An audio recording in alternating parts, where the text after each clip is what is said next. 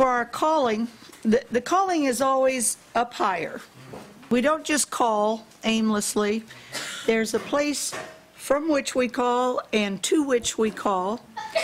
And so I know that the brethren have already had their minds primed and ready, but this is an onward, upward trek that we're on.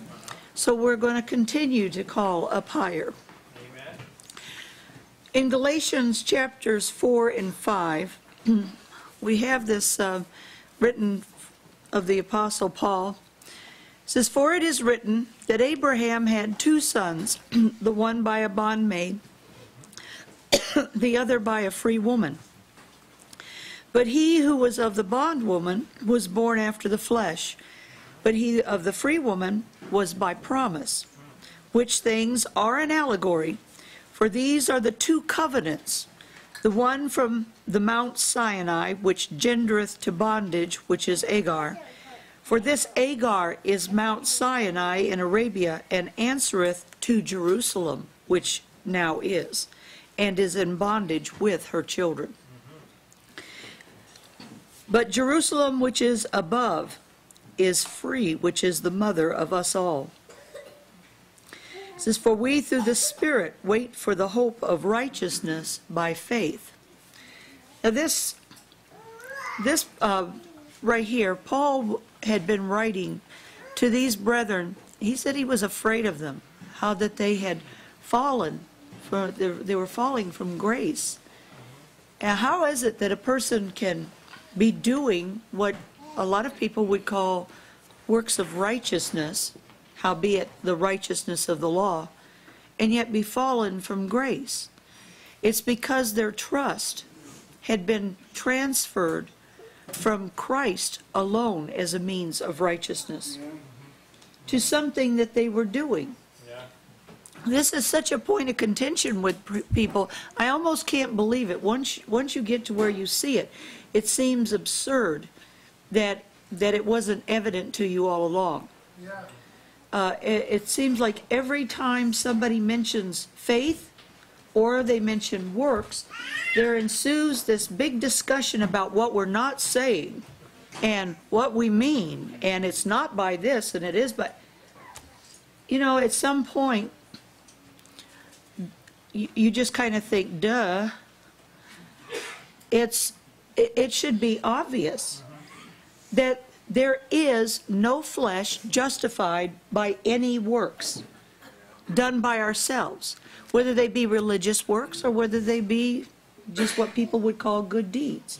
Nobody's going to be good enough to go to heaven. God's not going to look at anybody and say, you know, you were a pretty good person, and I know you didn't really know my son, but I just like you a lot. Come on in. See, God's not a respecter of persons. He respects the person of his son. Amen. And those in him. So it's a very subtle device of the devil, and it can creep in whenever it's not expected. The people of God are zealous of good works, zealous of them. We look for opportunities to do every good that God opens up to us. But none of the works are good unless they're wrought in faith of Christ Jesus. That is the root definition of any good thing. So it says we hope here that we, through the Spirit, wait for the hope of righteousness by faith. Then from the beginning to the end, see, even this is not a good work unless it is through the Spirit by faith. It is the same faith in, not just faith, this nebulous faith. Faith specifically in Christ Jesus as the Savior. Whatever he saves is saved. Whatever he doesn't save is not saved. It's pretty simple, really. And so as we meet together, we enjoy this liberty that, again, is spoken of, this liberty wherewith Christ has made us free, not to be in bondage again, entangled with things. And for us to be discerning, and every person examine in themselves whether their works are wrought in faith. The point of our gathering together is to build one another up in our most holy faith, and to serve God through faith.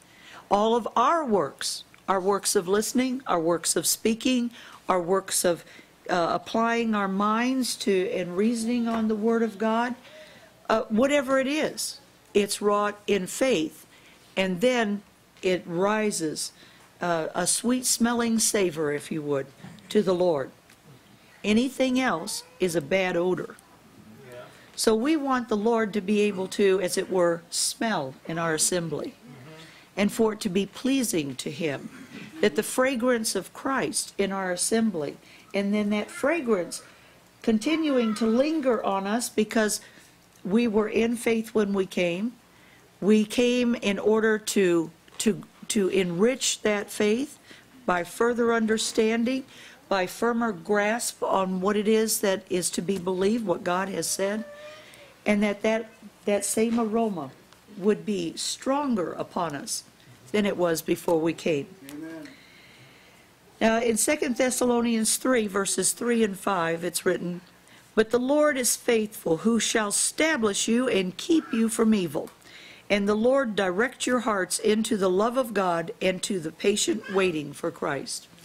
So as we meet together, as we grow together, as we wait together, these things are all calls to come up higher. Because the day will come when the trump will sound, and He shall gather us unto Himself, and we shall have bodies like unto His glorious body, so that all the things that are being developed in us now will be fully at home in those bodies. Yes. And then we will be forever with the Lord. Amen. Amen.